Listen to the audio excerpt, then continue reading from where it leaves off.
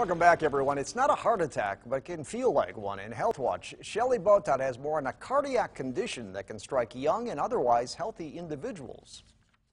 Prinz metal angina is not a heart attack, but it can cause serious damage to the heart muscle if not diagnosed and treated. And doctors are not sure exactly what causes it.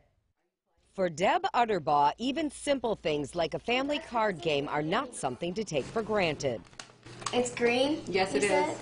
2 years ago, Deb woke up feeling nauseous and knew something was terribly wrong. I text my husband, who knows what I text because he came running upstairs, and I must have passed out. She had the blank stare, and she turned ash gray.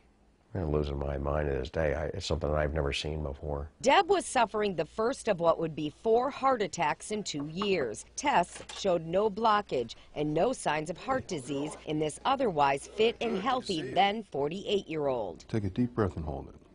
Doctors diagnosed her with Prinz metal angina. Her pain was caused by coronary artery spasms. The muscles will contract, constricting these arteries and then limiting blood flow to the muscle that it supplies. My arteries go into spasm, and on me, my body wants to twist them, cut off my own blood supply, and I usually lose consciousness when it happens. Deb keeps the spasms at bay with a cocktail of medications.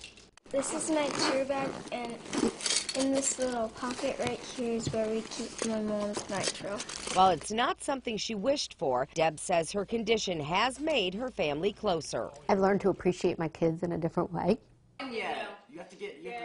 Signs include tightness in the chest, pressure, shortness of breath, sweating, or palpitations, and usually happens when a person is at rest. And that's your Health Watch. I'm Shelley Botat, Local 5 News.